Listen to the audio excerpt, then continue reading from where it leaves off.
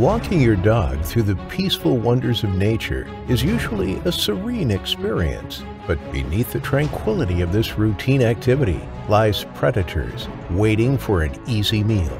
From alligators bursting out from the shoreline to bears charging out from the bushes, sometimes walking your dog can lead to deadly encounters.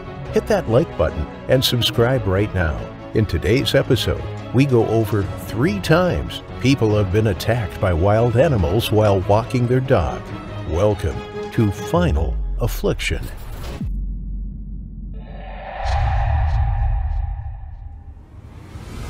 This story just goes to show that animal attacks can happen to even the most experienced and cautious hikers and campers. The tragedy occurred in September 2023 and shook the residents of the province of Alberta. Doug Inglis, aged 62, and Jenny Gusse, also 62, had been together since university. They lived in Lethbridge, Alberta, Canada. They were inseparable, both working as technicians in the same scientific lab. They had a deep love for the great outdoors and were certainly no stranger to the challenges that it can sometimes present. They each carried with them vital survival kits and emergency equipment every time they ventured into the wilderness. They traveled out to Banff National Park twice a year, usually once in the spring and once in the fall. But the national park is home to some of the deadliest predators in Canada, grizzly bears. There are thought to be 65 individuals that call Banff home, with a further 20 to 40 black bears too. A family member said that Doug and Jenny were very careful people when they were on their adventures in the wilderness, whether it be hiking, camping, canoeing, or whitewater rafting. They knew bear protocol, and they followed it to a T. But sometimes, with even the best precautions in place, people can find themselves in the wrong place at the wrong time. The pair had with them their sidekick and hiking companion, their dog.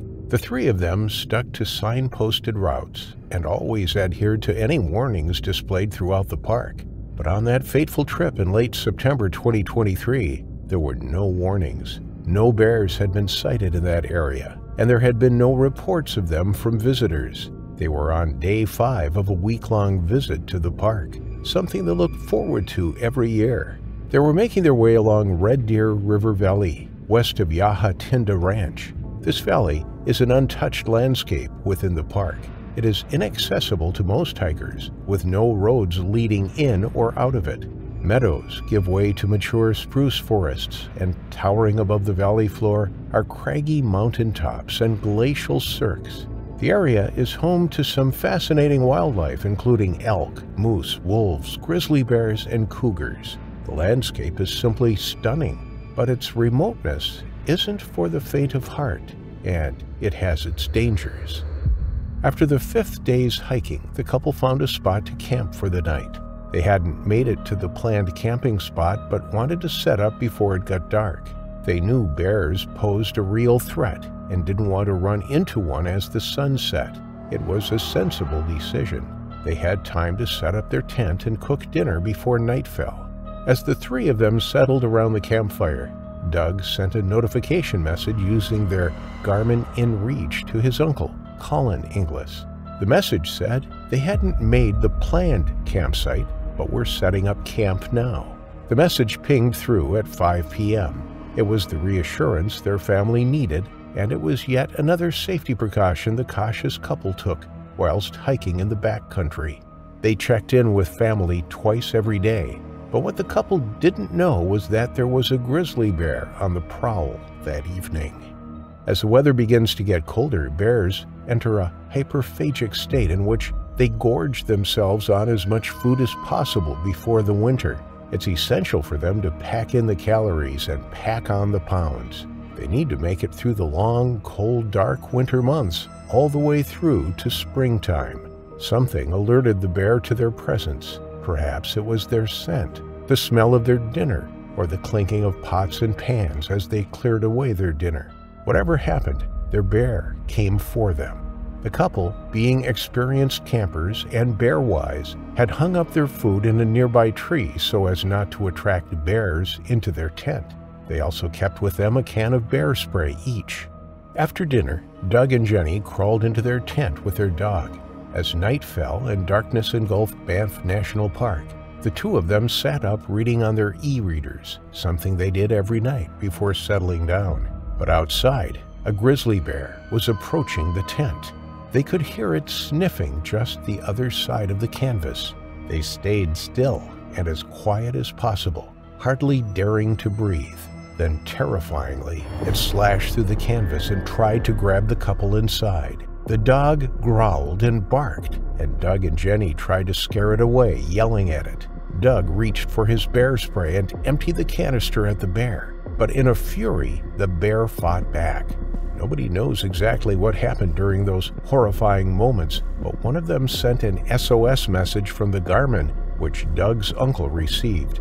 It said, "Bear attack, bad." So last Monday, they started out. And Monday night, like every other time, at the end of the day, I would get an in-reach message saying, "We're at our destination, everything's okay." On Friday night, same thing. At 4:52, I got a message saying, "We're delayed, but everything's okay." And that message would mean that they were in a camp, their camp was set up, they were probably making dinner, and they were messaging myself and Jenny's mom with that message to say that things were good.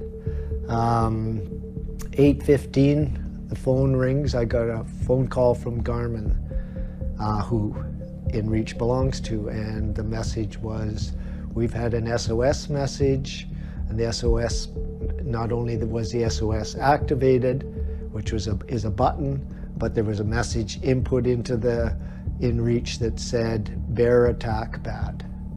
So at that point, we knew something was happening that was very bad, that they were in trouble. The distress message also immediately alerted a wildlife human attack response team. This emergency GPS device was yet another piece of equipment the well-prepared couple always carried with them. It was potentially a life-saving device. The response team were deployed immediately, but the use of a chopper was out of the question due to poor weather and poor visibility. This was a serious blow. The rescue team knew that after a bear attack, every second counts, and now they were forced to make the journey on foot. They were specially trained individuals with mountaineering and medical training, specifically to attend to animal attack victims. Marching through the Canadian wilderness, they didn't know what they were going to find at the location. Nobody knew if the victims were dead or alive. They had to traverse the steep, rocky terrain in the dead of night, their flashlights illuminating the way. They knew they were walking into danger. They knew that a bear was out there, and yet they had to keep going to try and reach the couple in desperate need. At 1 o'clock in the morning, 5 hours after they received the distress signal, the rescuers arrived at the couple's camp. The scene they arrived at was distressing. They could see signs of a struggle and, tragically, they could see 3 dead bodies, those of Doug and Jenny and that of their dog. The grizzly bear had rampaged through the camp, destroying everyone in it. The 3 of them lay on the ground outside the tent. As they scouted around the campsite, they tried to piece together what had happened. The food was still hung up in the trees, and lying on the ground were 2 cans of bear spray. They were empty. The tent was flattened and shredded. The 2 e-readers were inside with their screens smashed. There were signs of a struggle that didn't occur in just one place. There was evidence that the couple tried to scare the bear away, but none of their preparation and none of their scare tactics worked. But the rescue team wasn't alone. They were being watched by the same grizzly. It stood just yards away, hidden by the trees. As they investigated the scene, they suddenly heard a crashing through the undergrowth. Turning their heads and spinning their flashlights around, they saw a grizzly bear emerging from the trees, illuminated by their flashlight beams. It ran into the clearing. It wasn't going to stop. This wasn't a mock charge. They only had one option. Pulling the trigger on a rifle, one of the rescue team shot the bear. It fell to the ground just feet from where they stood. Royal Canadian Mounted Police arrived at the scene at 5 o'clock that morning. They carefully carried the victims away and sent the bear off for a necropsy. The investigation into the bear revealed that she was a 25-year-old female. She wasn't lactating at the time and wasn't tagged or known to the park rangers as a nuisance bear. She was in fairly good condition but with poor teeth and less than normal body fat for that time of year. Her behavior had been very aggressive. If a bear has attacked a person due to defense from being startled, then it usually leaves the area afterwards. But this bear remained nearby. Could this bear have been hunting the two hikers? Was this a predatory attack? Attacks by bears in Canada are rare, and predatory attacks exceedingly rare, with just 65 grizzlies in the park. The last known fatal attack occurred in 1973, when a heavily sedated bear charged at a biologist as it was being relocated and released. Of course, this tragedy has hit Doug and Jenny's family and friends hard. It is difficult to comprehend exactly what has happened and the sequence of events that led up to their deaths. Those who knew the couple are in a state of shock, and for it to have happened to such an experienced couple means that it can happen to anyone. Even after deploying 2 cans of bear spray onto the bear, it wasn't enough to stop the couple's terrifying final affliction.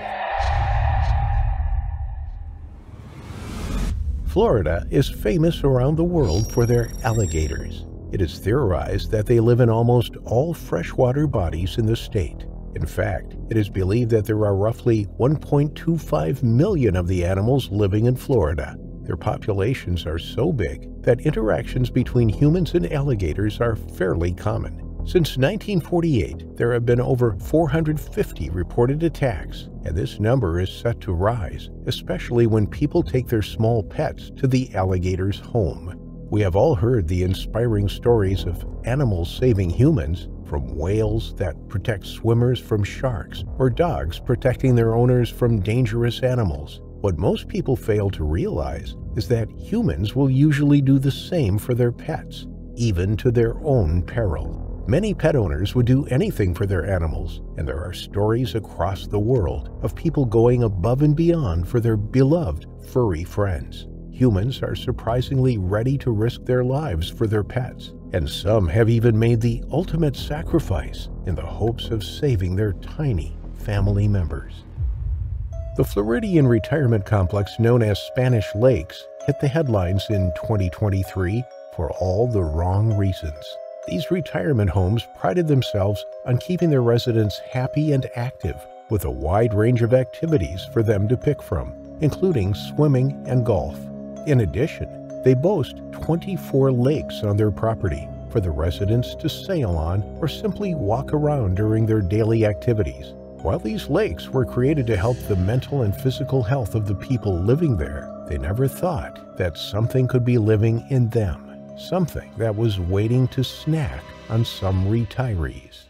In February 2023, Gloria Serge had been living at Spanish Lakes for some time. She knew the area very well and had a few friends within the small community in Florida where they would all keep an eye on each other. Despite the people that she knew, her favorite companion was undoubtedly her small dog named Trooper.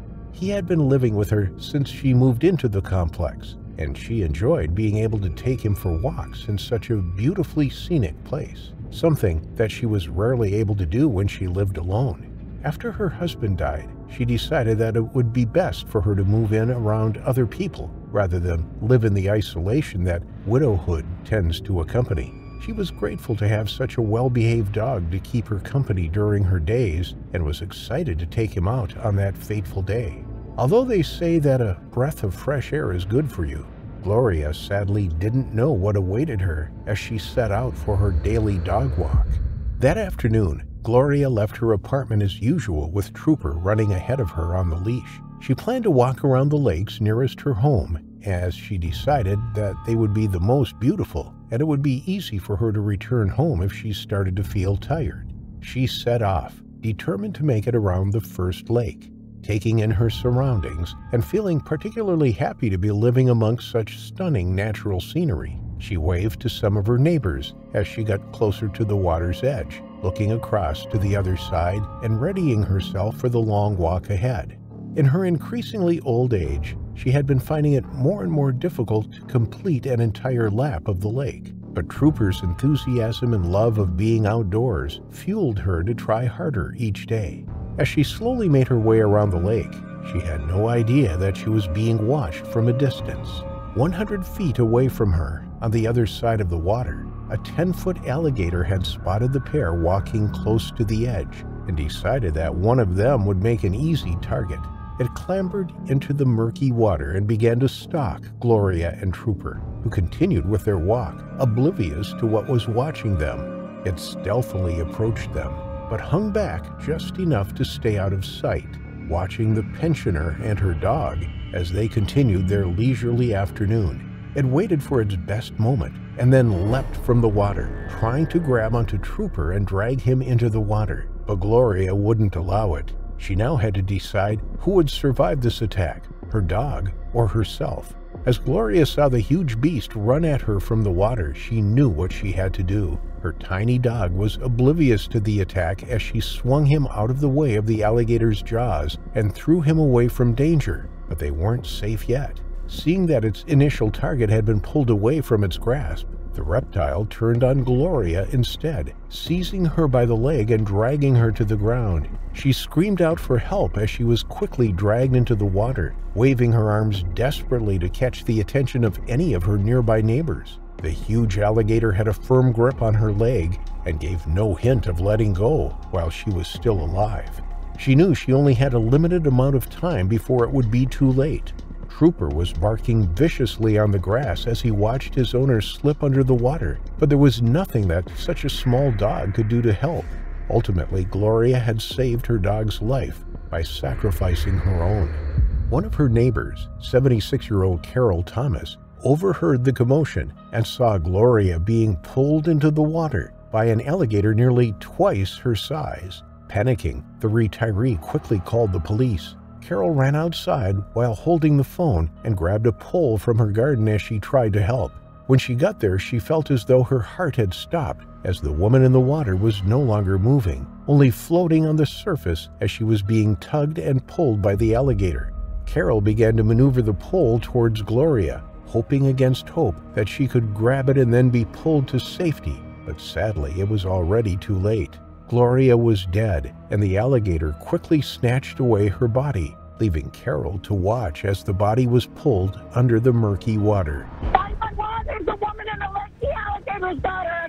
An alligator has a woman. It's a huge gator. It's huge. Can you pull her under? Yes. Oh, no. I was trying to stick a pole out for her. Okay. She's gone. When the authorities arrived, there was a crowd of people around the lake as other people living in the complex came to learn of the terrible event that had happened on their doorsteps. They were terrified. They walked the same path every day and were thinking about how it could have been any one of them.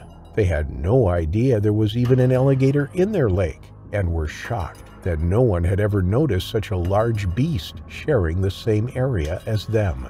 Shortly after her death, Gloria's body was recovered from the water, her injuries extensive across her entire body, as the alligator attempted to begin to eat her before she was brought out of the water. There was only one thing left to do: capture the alligator.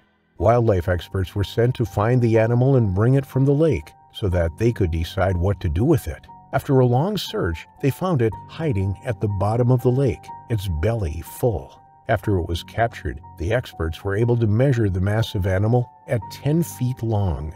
After measuring the gator, they took it away to be killed, as it was decided that an animal that size could not continue living in the lake, certainly not after it had begun to attack the residents of the retirement complex. The owners of the complex then began an extermination effort to make sure that their residents were safe. No one would want to leave their family members in their care if they knew there was a risk of them suffering the same fate as Gloria.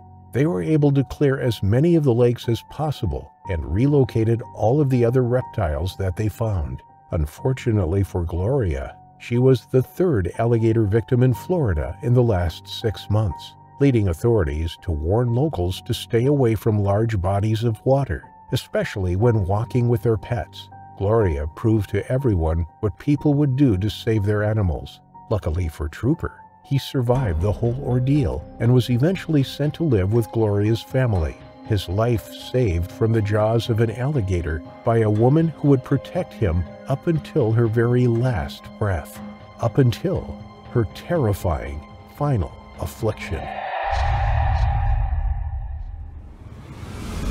Durango, nestled in the heart of Colorado State in western U.S., is a vibrant and bustling town surrounded by towering peaks and rolling hills that offer breathtaking vistas at every turn.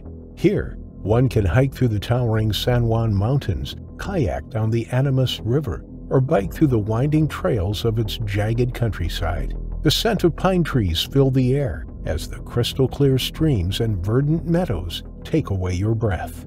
Laney Malavolta was a 39-year-old backcountry enthusiast who enjoyed being out in the woods. She and her boyfriend, Justin Rangel, lived together in their home north of Durango town.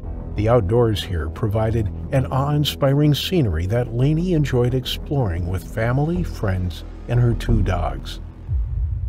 On Friday, the 30th of April, 2021, Laney clocked out of the Republic National Distributing Company in Littleton, where she worked as a wine sales representative. She was feeling high in spirit as she looked forward to a fulfilling outdoor experience over the weekend. She was a fearless adventurer who loved nothing more than exploring the great outdoors. In the evening, Laney put on a sturdy pair of hiking boots, leashed her dogs, and set out on a peaceful walk with her 2 dogs by her side. She took a quiet, private trail near County Road 203 and Trimble Lane. The crisp evening breeze was scented with the fragrance of pine trees as the setting sun cast a golden glow over the landscape. Laney found solace in the quietness of the trail and the breathtaking panorama. The outdoors was her sanctuary, where she could escape the hustle and bustle of her job and reconnect with herself and with nature. The serene, winding trail passed through a wooded area near Whispering Pines Bible Camp. As they moved deeper into the trail, she could see the world fading away, leaving the 3 of them surrounded by the beauty of Durango's backcountry. It was a fleeting moment of pure contentment and tranquility in a world that can at times be overwhelming and chaotic. However, before she could wander further, her 2 dogs became alarmed, stood on their tracks, and their ears stood erect. They then began barking continuously while facing the woods. Something in the bushes had spooked them. Laney attentively scanned the woods, but she couldn't see anything. She knew that her dogs wouldn't just bark without cause, but she had no idea of what her dogs had sensed or seen. And then, just before the last light of the setting sun disappeared, something emerged from behind the woods. It was a female black bear with her 2 cubs in tow. They were coming straight at her and her dogs. The sight of the huge bear shook her to the core. She tried to move, but her knees were suddenly too weak. She stood frozen in terror as her dogs barked and yipped in fear while fleeing back down the trail, tails tucked between their legs, leaving Laney alone with the bear. At 8 p.m., Justin Rangel, Laney's boyfriend, arrived home from work. He was working later than usual that day and had tried reaching Laney to let her know that he would be coming home late, but Laney was yet to respond. Immediately after parking his car, he noticed that something was odd. He noticed the lights in the house were off, and the dogs were out in the yard with their leashes still on. His girlfriend Laney was nowhere to be seen. He looked through all the corners of the house and even the shed outside, but still he couldn't find her. Knowing that she often took the dogs for a walk along the private trail, he dropped his luggage and set out, following the trail near the Whispering Pines Bible Camp to look for her. The sun had set hours ago, leaving the forest in pitch darkness. Justin searched the trail while calling out her name as the light from his flashlight cast eerie shadows on the trees, but the silence of the woods was the only response he received. As the minutes painfully went by, desperation crept in and his body began to fill with fear and worry. A sense of despair washed over him as he thought of all the things that could have happened to his dear girlfriend. He couldn't bear the thought of losing her. At 9:30 p.m., 1.5 hours after he began the search, his flashlight skimmed across the underbrush, and he caught a glimpse of human legs with familiar hiking boots still on. The legs were protruding from a lump covered in dirt and debris. He got closer to examine the horrific scene and lifted the twigs and leaves carefully, crossing his fingers that it was not his girlfriend lying there helplessly, and if it was, he hoped that she was still alive. As he lifted the last leaf off the face and shone his light on it, his heart sank and shattered into a million pieces. It was his girlfriend, Laney, lying motionless with her body partially eaten. Justin's hands were shaking as he grabbed his phone and dialed 911 to report the incident. Deep in his heart, he hoped that this was just a bad dream and that maybe, just maybe, Laney would wake up. As he slowly came to terms with reality, Justin sat next to her lifeless body in the pitch-black woods and wept uncontrollably. The thought of being alone in the dark trails no longer scared him. He felt as if his world had come to a sudden stop. Colorado Parks and Wildlife authorities promptly arrived at the scene and declared Laney dead. For the second time, Justin's worst fears had been confirmed. The authorities immediately suspected a cougar to have been the culprit, as these wild cats tend to bury their prey with leaves and dirt before returning to finish feeding on them later. However, the officers also found bear droppings and an abundance of bear fur at the scene, and they were now more convinced that the culprit was in fact a bear. A search team consisting of Colorado Parks and Wildlife officers with trained tracking dogs tracked and located the female black bear and her 2 cubs, who hadn't gone too far from the scene. As per the Colorado Parks and Wildlife's policy, when a bear attacks or consumes human remains, it has to be euthanized, and so the bear, along with her cubs, were put down. Relocation isn't considered a real option in these cases, due to fears that bears might return to their original location, having found a new food source in humans.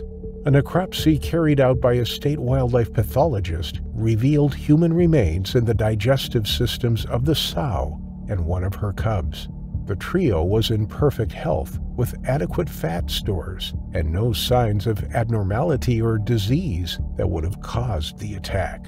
The sow weighed 204 pounds, while the cubs weighed 66 and 58 pounds. The officers stated that the 10-year-old mother bear was potentially teaching her cubs that humans are also a source of food and not creatures to avoid or fear. This, with no doubt, would make the cubs potential man-eaters as they aged. An autopsy on Laney revealed that she had passed on from blood loss due to perforations on her neck. The extensive damage had been inflicted by the sow after its sharp and long canines punctured her jugular vein and other regions on the neck. According to the coroner, the sow may have taken Laney down by clamping her powerful jaws on Laney's neck and throwing her back and forth before dropping her to the ground. The sow and one of her yearlings had then partially eaten the soft tissues on her face and arms. Both the autopsy results performed on Laney and the necropsy results from the bears confirmed Laney Malavolta's death was the result of a bear attack. Her family and friends were shaken to the core by her demise. They described her as an experienced and knowledgeable operator in the backcountry who spent her life in the outdoors. Her greatest joy was to be in the woods, and she wouldn't have wanted to exit the world in any other place, something that gave her loved ones some solace. As for Laney, she did nothing wrong to invoke the attack. She was simply in the wrong place at the wrong time, sadly leading to her terrifying final affliction.